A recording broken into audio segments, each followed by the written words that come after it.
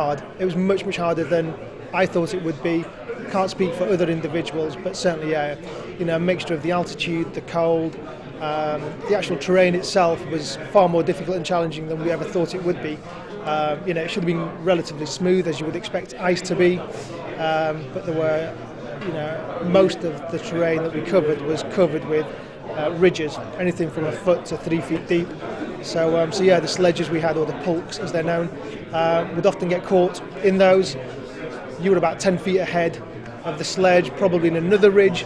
So as you're trying to clamber out of that, your sledge is pulling you back, and obviously with the race elements as well, you're trying to go as quickly as possible.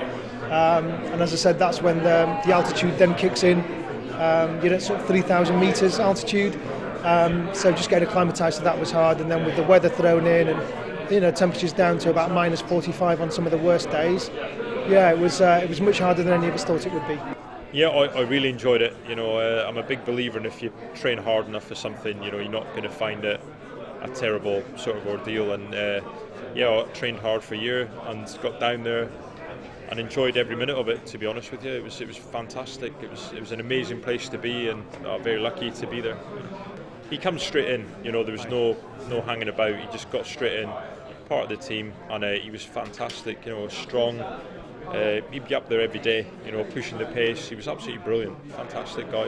He's one of the team. He was never sort of anyone that was given any special treatment. He didn't want special treatment, and he wouldn't have got it. So he was a team member, contributed a huge amount, and was there to help us all out as and when we needed. So we all had a few bad days out there, as you are going to when you're there and you're working as a close team, and we helped each other as much as we could. But he also brings a huge amount of media attention, and as a proud serviceman, he wants to make sure that the focus doesn't go off injured servicemen and women now that Iraq and Afghanistan are slowly sort of declining in terms of interest to the public.